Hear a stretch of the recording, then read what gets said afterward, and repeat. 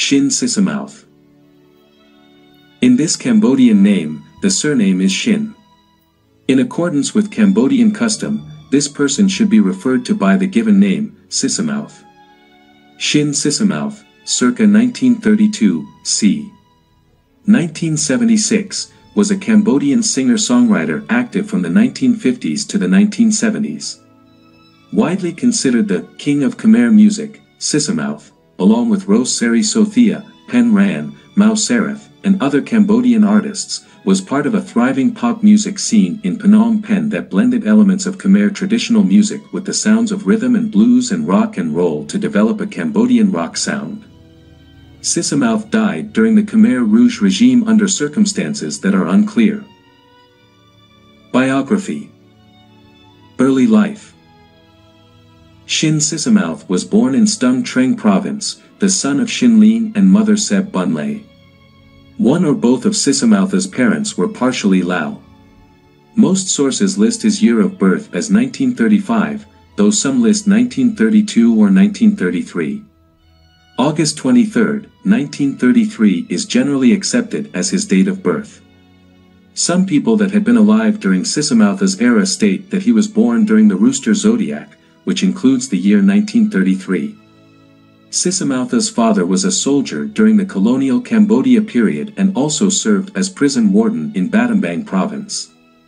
His father died when he was a child and his mother then remarried.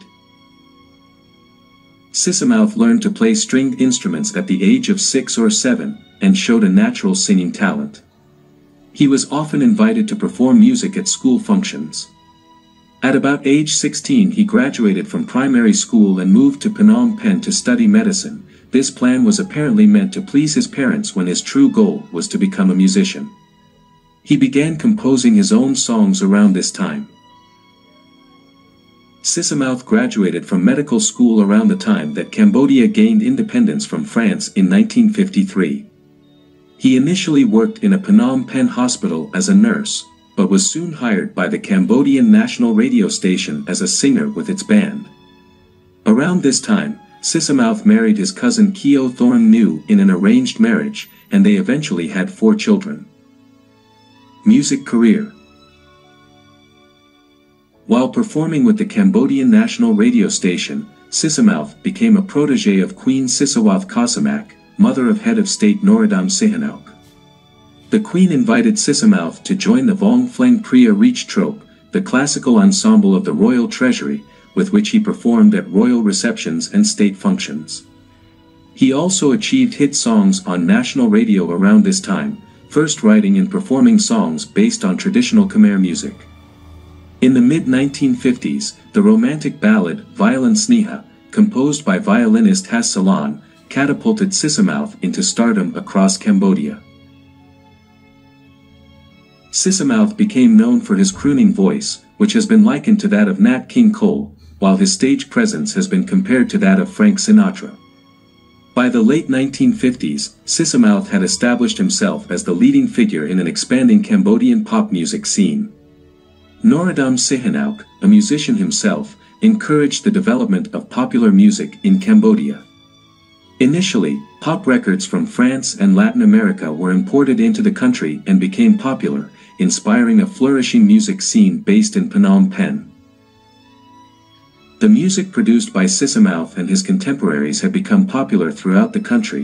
In 1965, Sisamouth's song, Kampa Battambang, was the first content played on Khmer Republic television.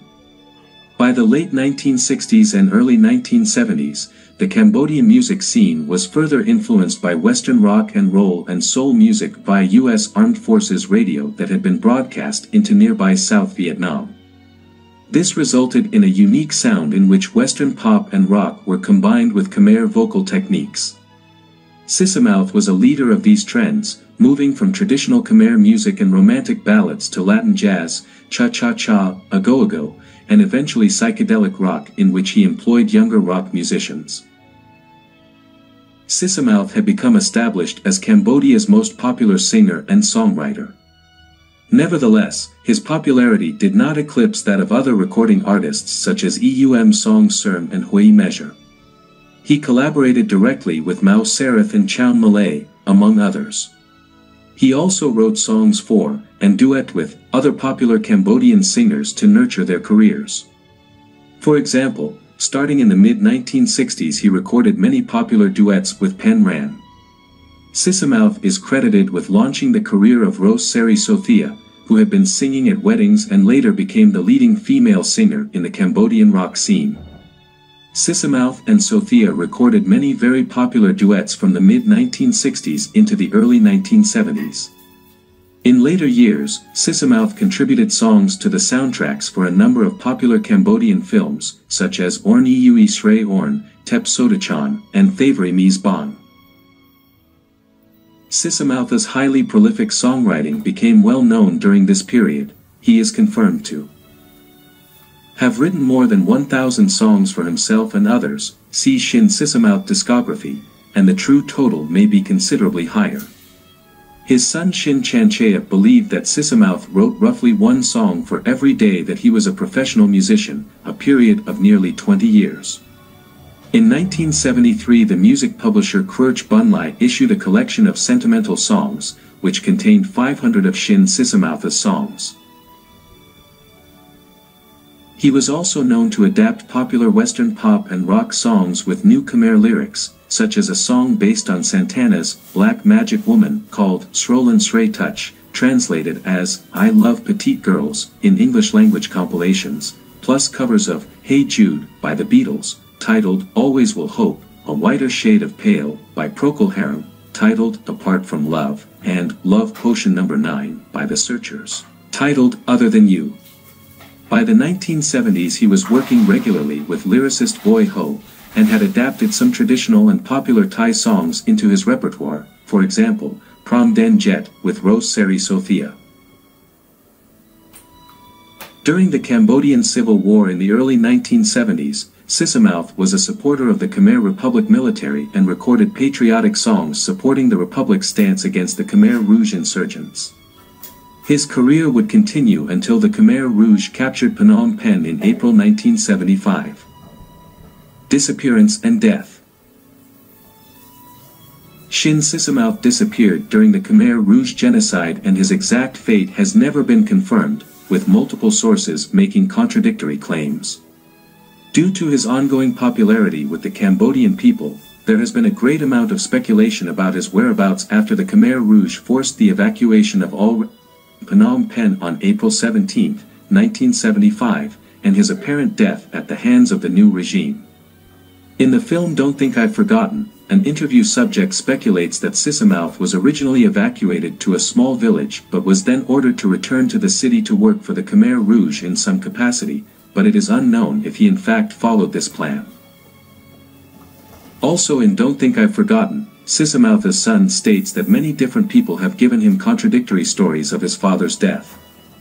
Like many of his contemporaries, as a popular musician with Western influences, qualities widely known to be disdained by the Khmer Rouge, Sisamouth was likely to have been targeted for imprisonment or execution immediately.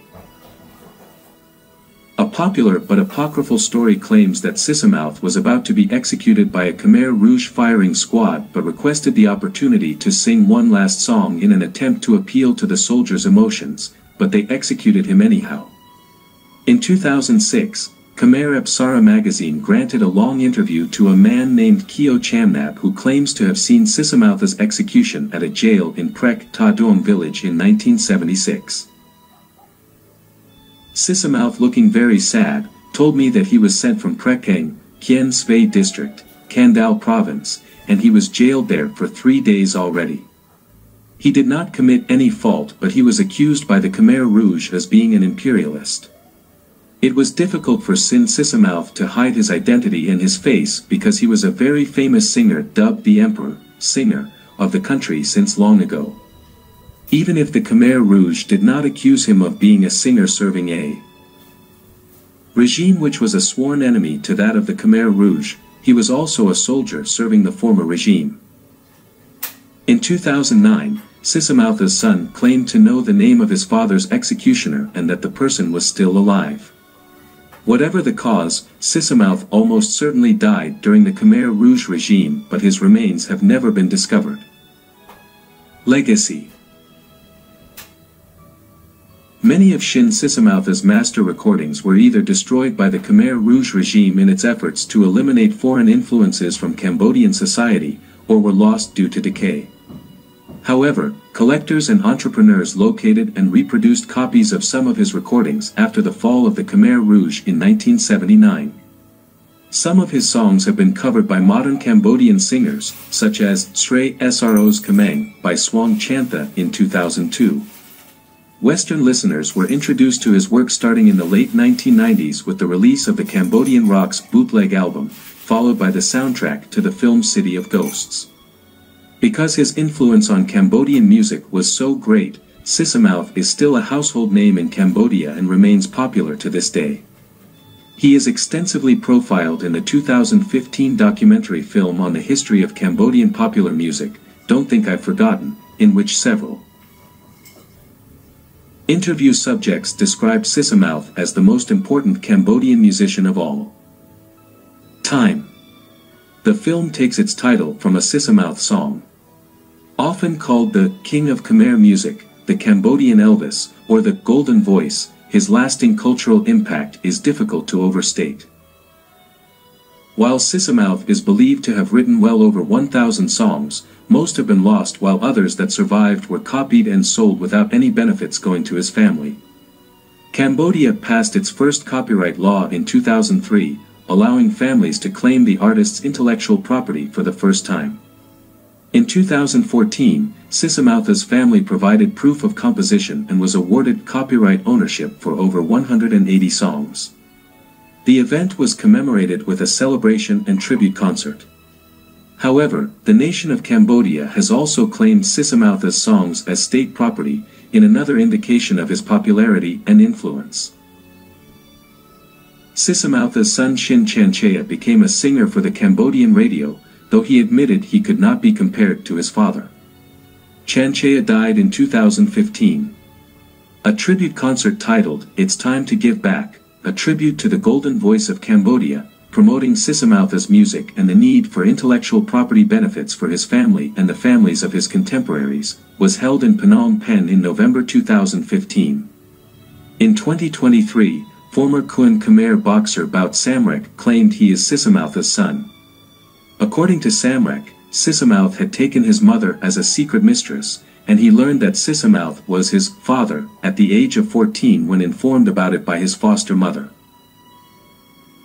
Documentary filmmakers Chris G. Parkhurst and Stephanie Vincenti are currently in post-production on a feature-length documentary about Shin Sisamouth called Elvis of Cambodia.